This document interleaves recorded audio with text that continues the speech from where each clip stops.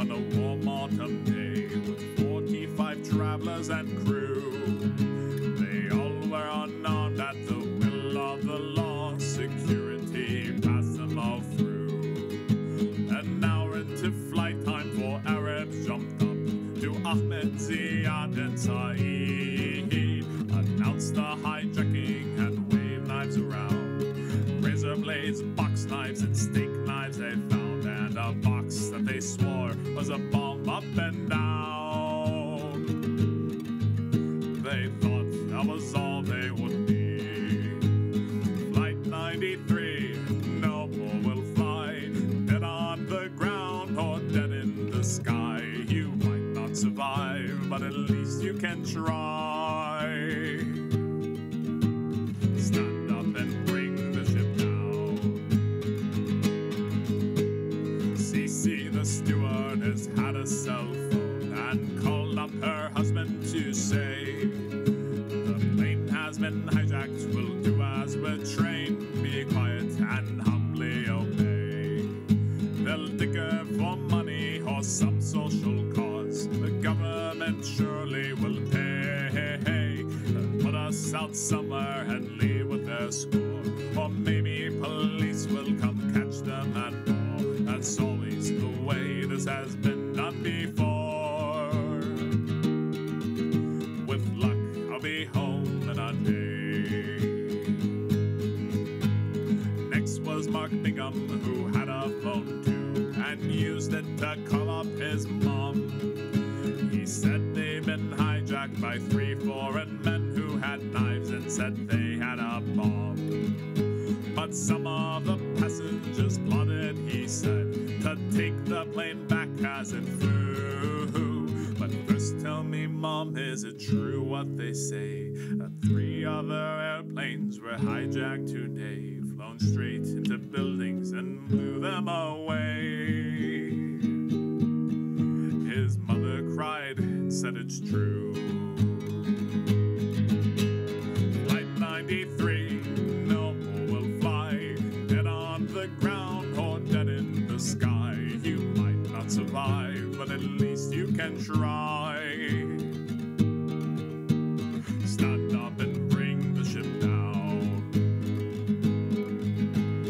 Jeremy Gleck called his wife on the phone and told of the bomb and the knives. He said if these stories we're hearing are true, then we might as well fight for our lives. His wife told him, yes, the World Trade Center's hit, and maybe the Pentagon too. He left the phone hanging and came back and said, we've nothing to fight with and may wind up dead, but we voted to stand up and fight them instead. And we might keep them from getting through.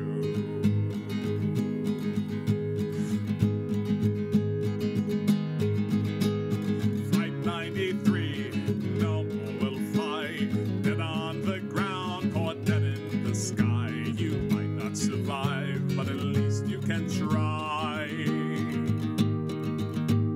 Stand up and bring the ship down.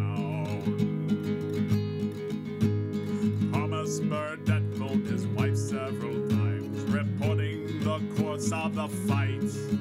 He said 1 man's been stabbed and we can't reach the cockpit, but somehow we'll alter the flight. We've guessed that the target is likely the White House, and if we fail, we'll surely die. We've nothing to fight with except our bare hands, but we'll keep on fighting until this plane lands. One way or the other, we've taken our stand.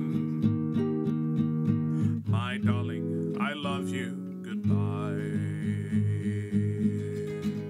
Flight 93, no more will fly, dead on the ground or dead in the sky. You might not survive, but at least you can try.